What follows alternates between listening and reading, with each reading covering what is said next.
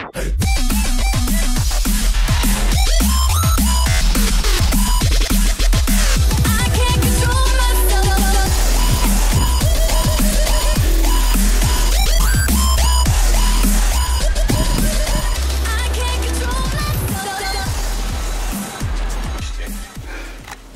what is up, guys? Today I'm gonna be unboxing the Sondors e-bike. That's my dog, Samantha. Sondors e-bike. It's a giant package. So we're in the living room. Got a way overkill knife, but I mean, Bruce blades. Bruce blades. Bruce blades? Bruce blades. Oh yeah.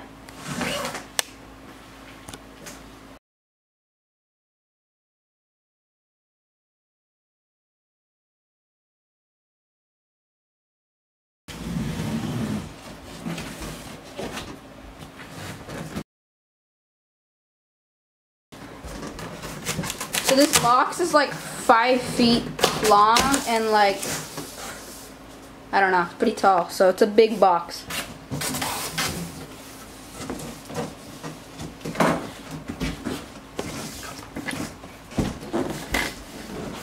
Right when you open up the box, you're gonna see the giant, super thick wheels, which I think are actually pretty cool. All terrain.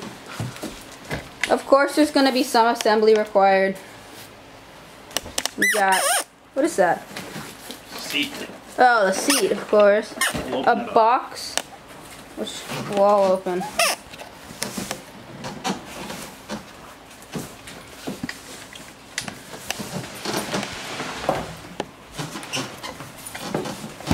It's a large.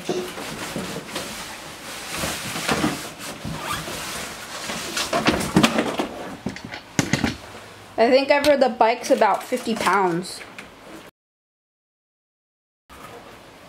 This is gonna be an entry-level e-bike if you want to get into this. I know nothing about these. I mean, I've thought they're cool, but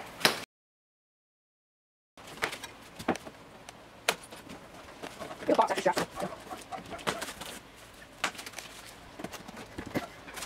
very low, so I doubt it's gonna be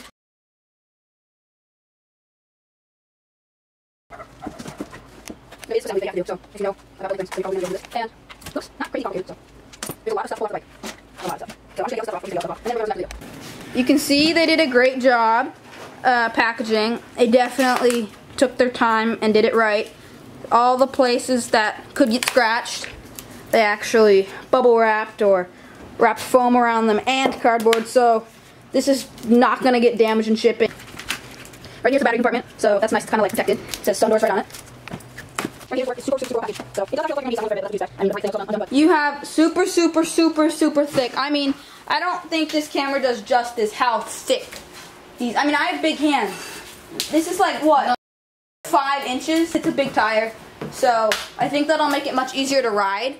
I looked around a bit and I figured out that this thing takes 90 minutes to charge, and on the website Indiegogo or Kickstarter, it can go 50 miles on a charge. For however much it costs, you can look, I'll have a link to it in the description. It probably will change by the time you guys see this video. I mean, it's a pretty impressive bike. This is one of the first ones. It was ordered towards the beginning of the year. Handlebars. It has a pretty basic thumb throttle on it with how the levels of the battery, low or full, half, and empty. As I already mentioned, the bike is 50 pounds, but you can pedal. So if it does run out of battery, you will be able to pedal it, and you'll also be able to pedal with the battery.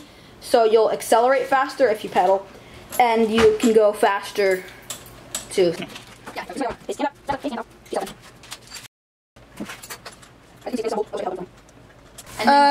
So the quality, it actually feels pretty well for the price of the bike. I've seen other bikes that are similar to this, motorized, that are in the thousands range. Inside of the box, you get is the battery. I already mentioned it goes 50 miles on a charge, which is what they say. And this we get reflectors, more reflectors. Okay, and then reflectors. I don't know what that is. And the box. Now the box, you can power supply. Just pre-power supply. I'll show you the Xbox instructions or manual. Operation configuration, what it says. It looks like Xbox power supply. It's the same size, big, but the instructions are large battery. Plugs in. Oh, there we go. There's a little rubber piece that you pull out, and then you'll be able to plug it in. So.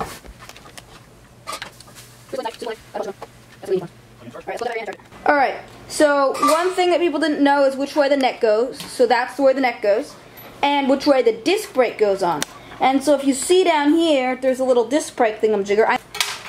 So that probably means that that disc brake goes towards that. And if you look over here, there's my dog. The disc brake is on the left side of the bike if you were sitting on it. So same with that.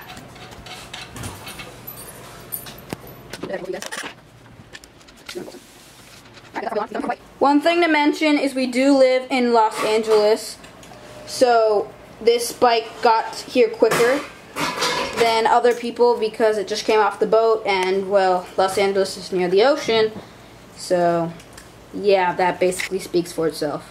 Make sure you get your cables set up properly for the brakes before you lock down the handlebars. Just next to it, the bike isn't too massive, but over 5 feet tall, so I'm sure most people in the 5 feet up will use this bike. If you're under 5 feet, then it might be small, but it's not 5 feet. If you have a small house, like us, near the beach, you're probably going to have a smaller house. You can just put this right in your living room. I mean, that's the best place for it. It looks the best in your living room, and it actually makes your living room pop. So when people walk in, they're going to be like, oh, what's that? Oh, just like an e-bike. So it's a great place for it. You can just put it right in the middle of your living room. People have to walk around it just to get to the TV. It's perfect.